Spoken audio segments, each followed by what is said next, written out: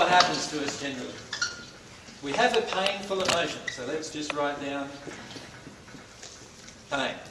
Then what we want to do is we don't want to feel our pain, so we suppress our pain. What happens then is we have a tendency to get, so we stop crying there, because we're sick and tired of doing that, and we get into this state, or annoyance or frustration. And then, particularly if I'm a woman, I'm not allowed to do that either, right? That's not very feminine, is it? To get angry all the time, right? Get criticised for that. And what happens when you're around men, when you're angry? Well, of course, most men are angry too, right? So what do? They just yell and scream back, you know. So we start doing this with that as well. And what happens then? We start getting into this state.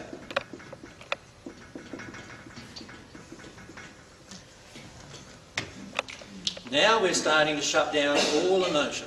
We're trying to keep ourselves away from all emotion. And you can, when you shut down your underlying emotion, you will create another state. And the top state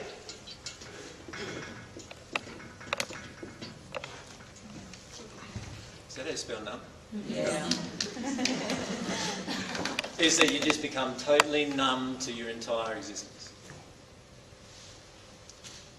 Right? Now, if you've done that, what's happened is you've probably firstly gone through these states in your life, not coped with them and not dealt with the underlying emotion, and then put another cap on top of each one. Right? Now, we can undo all of that. You can undo all of that. You don't have to stay in these states.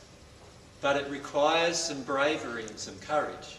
And the way we get bravery and courage is the same way we get most other things, I find, and that is via my connection with God. That's how I get it.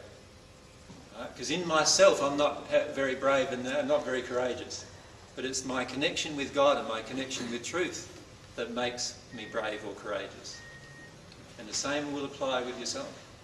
How much of a love of truth do you have inside of your heart? That's what's going to actually open this back up. So what we want to do is get back down, get back down, get back down, and then we start feeling this underlying thing that we don't even know probably is there at the moment. And that underlying thing might be this really big feeling that I should never have been born, or an underlying feeling that I'm just totally unworthy to even exist, or any of those kinds of emotions. That's probably what's created all of that in the beginning. And all I need to do is experience that just like a child, without judgment. The child doesn't judge itself when it goes kicking and screaming on the floor, does it? No? No? When it's doing this, that's what it's doing. It doesn't care how embarrassed you are, does it? No. So why do you care when you're feeling an emotion of that judgment? Why do you want to do that?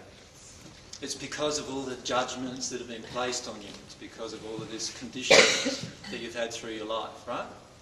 So when you get into that childhood anger, you'll feel like just kicking and screaming on the floor and cracking a tantrum.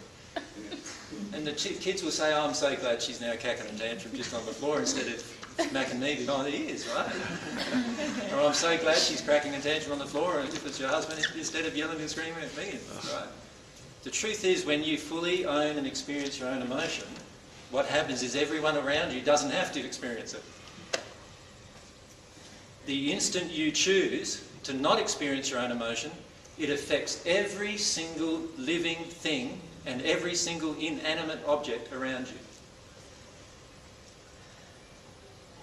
Right? And I'm not just saying right in here in Bathurst, I'm saying in the universe.